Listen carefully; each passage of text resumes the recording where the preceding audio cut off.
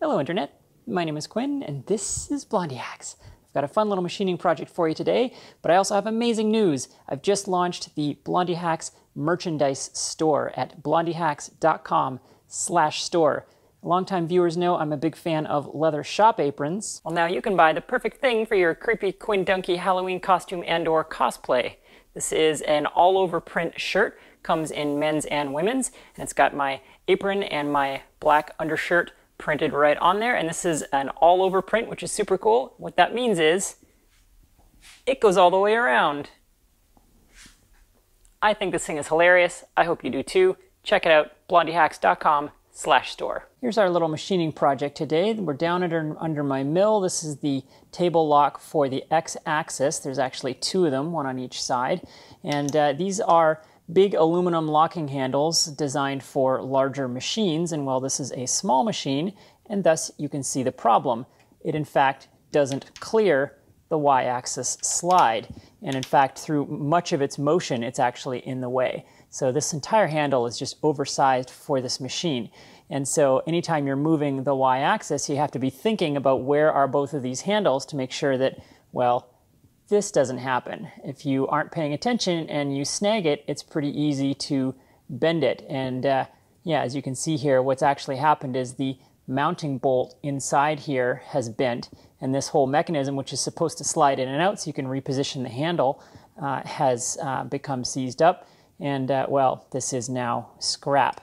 So what I'm going to do is make a new style of locking device, because as you can see over here on the other side, I've temporarily replaced the second handle with a simple bolt because, frankly, this amount of leverage, finger tight, is honestly all you need. This is a small machine and the cutting forces aren't that high. You absolutely do not need 3 inches of leverage on the table locks. So what we're going to do is make some brass knobs, maybe like 1.5, 2 inch diameter.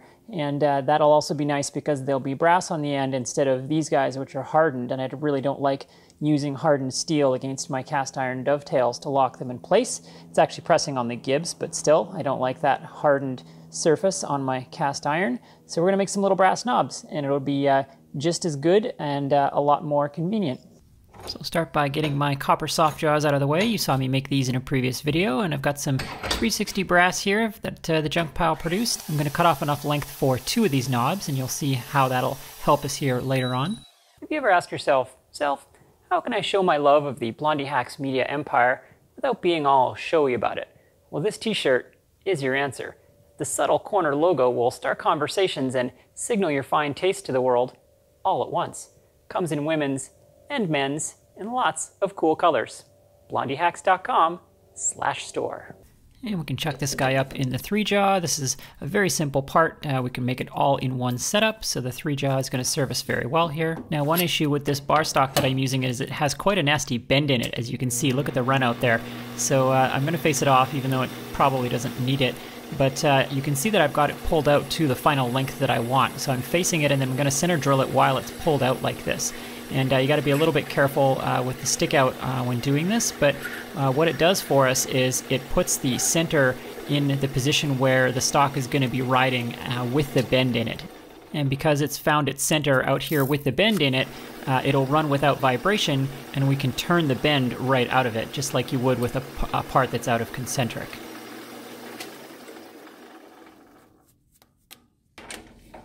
And the ability to create concentricity as if from nowhere is really the magic power of the lathe. So check out my video on concentricity for more about how that works. But now you can see we've got it running well with the center. There's no vibration, but you can see the run out on the surface. And so now I'm taking a series of light passes just on the end here to figure out how deep I have to go to get that bend out. And once I've got a clean pass all the way around, then I can come back in and turn the full length at that depth.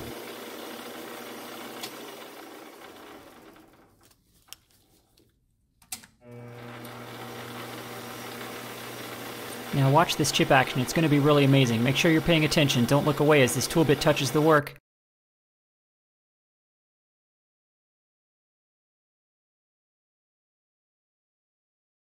Oh, marketing is terrible, isn't it? Anyway, It's not actually that exciting, pretty typical turning operation, but you can see as the bit moves across here, we're actually turning that bend right out of the work, and we're left with a very true piece of stock. Now, of course, the cost we paid here for this is that we've had to take a fairly deep cut, and so I lost some of the diameter that I wanted, so the diameter of my final knob is not going to be quite as high as I wanted, but that's okay, it's still going to work. And now we can just glue up and mark the edge of the knob, and we got to turn the shaft area where the threads are going to be down quite a bit. While we're doing this, I want to talk a little bit about this tool bit that I'm using. It's one of the first tool bits that I ever ground, actually, and you can tell by how poorly made it is, but it actually works very well on brass. So it's got a very generous nose radius on it, and of course the top rake is flat like any tool designed for brass, and it's also got a clearance angle cut on the back so I can get in close to the live center, and it also has a generous lead angle at the front, and all of these things combine to make for a tool that leaves really quite excellent surface finishes. And because brass is so easy to turn, even with such a generous nose radius and fairly high tool pressure, I mean, this is practically a form tool, I can still do 100 thou passes on this guy with no trouble at all. And then once I crank up the speed and crank down the feed for the finishing pass, I can get a very, very fine finish indeed. Now I've got the tool mounted square in the tool post here, and I'm using the lead angle on it to create a nice bevel on the underside of the knob. That looks nice, but it's also functional. What that means is that when the knob is tightened all the way in, there's going to be clearance for your fingers between the knob and the milling machine table. You got to have some physical space there for the meat.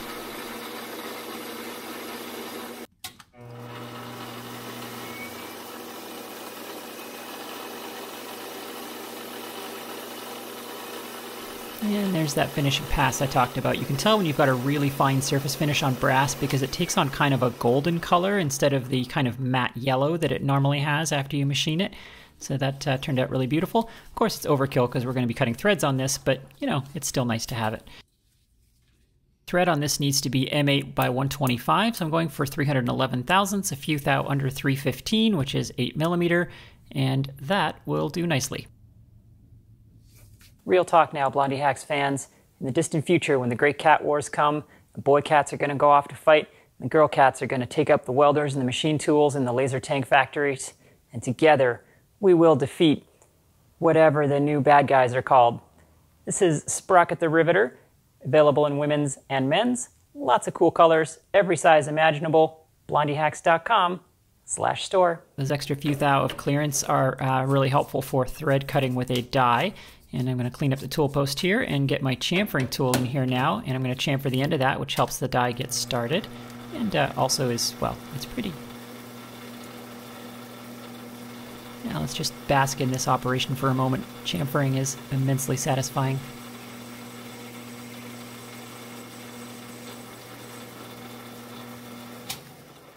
I'll set up to cut the threads now. I'm using WD-40 as a cutting fluid. Since this is brass, it works quite well. And I'm using this weird ratcheting tap wrench that I have. People always ask about this guy. There's a link to it down below if you want to buy one, but I use it because it holds hex dies, and my metric dies happen to be hex dies. So with that thread cut, now we go back in and chamfer it again because the thread die chewed up our chamfer on the end. And that looks very nice. And now we're going to knurl the knob itself. So I bring in the scissor type knurling tool, lots and lots of cutting fluid, and I snug up the wheels before starting the machine so that the wheels find their timing and then start to tighten them in. Remember all those times you were drinking a hot beverage and wished that the logo of some weird YouTube channel would appear as if from nowhere? Such a common problem.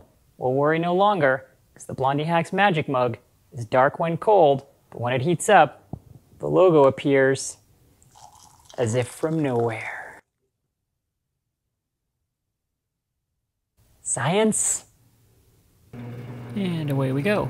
So I'm using lots and lots of cutting fluid, fairly low spindle RPM, and I just clamp it down until I think it feels about right. This is just kind of a practice thing, and you can stop it and check if the knurl feels good. You're just waiting for the points to close up on those little diamonds, and I think that's got it. So now we can loosen this guy up and pull it away, and then just clean up the crud. And that's not too shabby.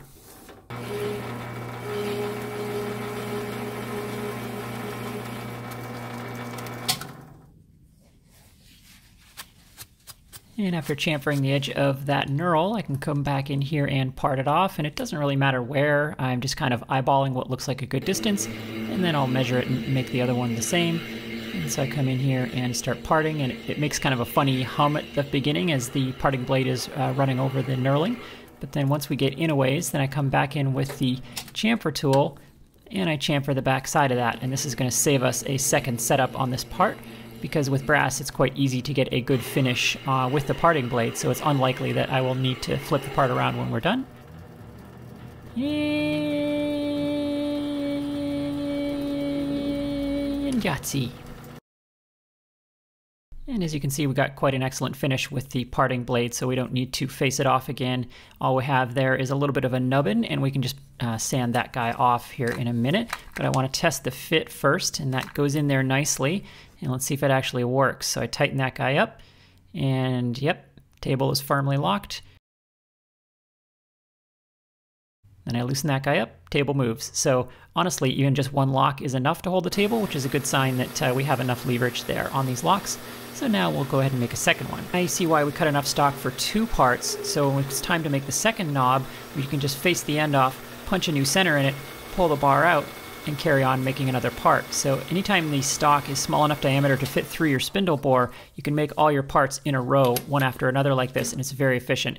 And in fact, modern CNC lathes have an automated way of doing this called a bar feeder, but here in the hobby manual shop, we are a human bar feeder. And we just have that little nubbin to remove that the parting blade left, so some WD-40 on emery paper will make quick work of this. And you just want to move this guy in a figure 8 pattern because that keeps you from getting crooked while you do this. And with brass, this is very fast. If this was something more like steel, it's probably quicker to flip the part around and face it off, but with brass, it just takes a minute to do this on the emery paper. And I think that will do it.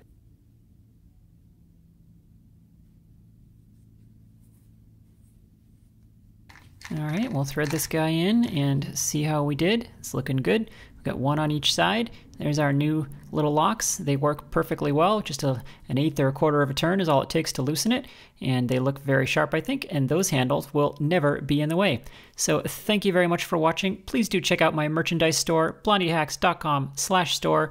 As always, your Patreon support is greatly appreciated. It's what keeps the lights on here, and we'll see you next time.